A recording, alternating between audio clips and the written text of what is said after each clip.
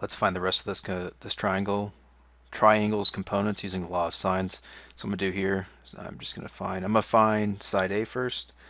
I'm just gonna do 180 minus 125 minus 30, and that is going to get me 25 degrees for A.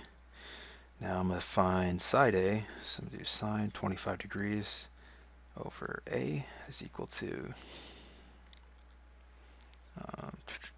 sine of 30 over 10.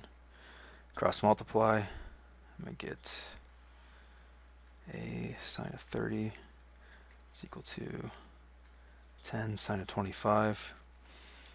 Finally, A is equal to 10 sine 25 degrees over sine of 30, which gets me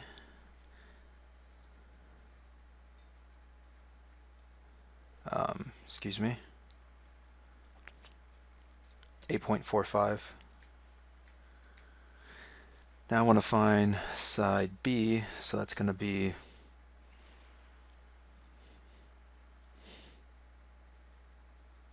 or side C, sorry. That's going to be sine of 125 over C is equal to, I'll just do sine of 30 again, over 10. C sine 30 degrees is equal to 10 times the sine of 125.